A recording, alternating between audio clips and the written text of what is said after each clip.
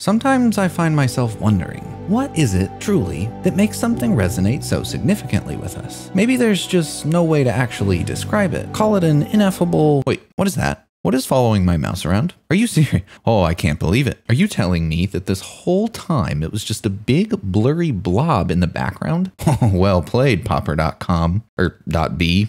Well, you know why we're here. Since I like taking things one step at a time, I'm just gonna get something on the screen that I can see. Let's call it a blob and give it a color of white, a height of 500, and let's just make it a square at first. The very first thing I need my square to do is follow my mouse. So in layman's terms, it'd be something like, hey, Mr. Blob, get over here. You see this GPS tracker I've attached to my mouse pointer here? I'm giving you the exact coordinates. So run along now, chop chop. Okay, now I want you, the one who's watching this video, to reflect on what just happened. We're obviously not done yet. We've barely even started. But what I want you to recognize is that in creating this crude version of our final product, we've demonstrated that even the complex things are just a collection of simple things that have been strung together. So if you find yourself in a situation where something seems too complex, remember that a good place to start is to ask yourself, what are the simple things it's made up of? All right.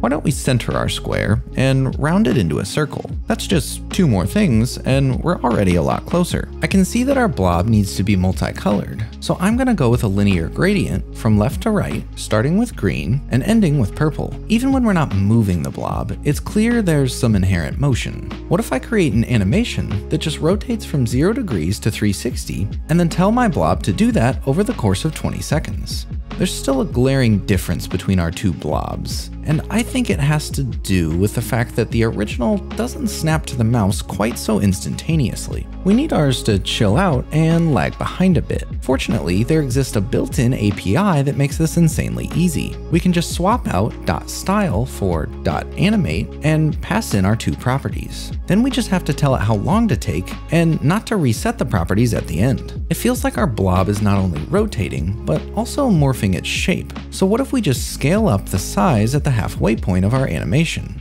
It still seems like there's something different. Oh yeah, why don't we go ahead and blur this thing? Let's see what happens when we apply a blur directly to the blob.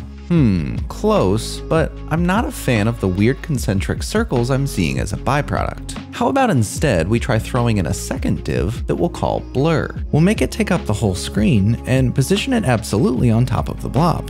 With our new invisible layer, we can simply tell everything behind it to blur. At this point, all we're really missing is the super cool text effect we learned about in the last video.